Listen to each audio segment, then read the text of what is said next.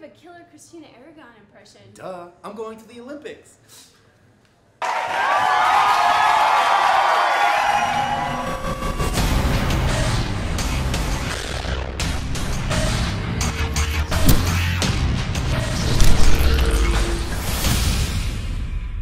Welcome back to Run Junkie HS, presented by New Balance. I'm Jojo. And I'm Billy. Billy, what happened this weekend? Bunch of crazy stuff happened this weekend, just like every weekend. Your girl, Christina Aragon, she qualified for the Olympic trials in gymnastics. I think that's the wrong show. Oh. This is Run Junkie. That's what she wants to hear, but we're not kidding. She qualified for the Olympic trials in track when she ran a 4:09.27.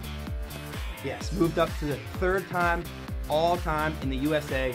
That's crazy, but right behind her was Katie Rainsberger and Ella Donahue, also killed it in that same exact race.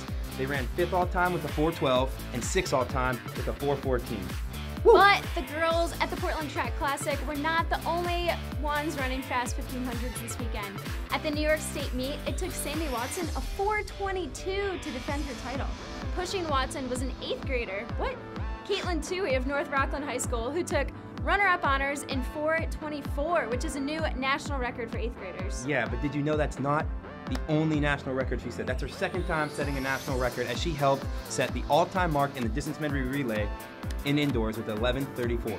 Legit. Woo. Another girl who's rewriting the record books all by herself is Sydney McLaughlin. The indoor national record holder for 400 meters set the New Jersey state record this weekend in 51:87. Plus, she ran a new national leader in the hurdles in 56:23. All right, let's get to the boys' side now. Another national leading mark in the 800 went down. They took it from my boy Mike Sagowski. Still love you, man. But Sean Torpy said, what's up, when he ran a 1:47.95 this weekend for the #1 spot, and that's 10th all-time in the 800. Wow. And you know, the guy with the best chance to take down Torpy might be his identical twin, Chris, who ran 1:49 for 2nd place in that race.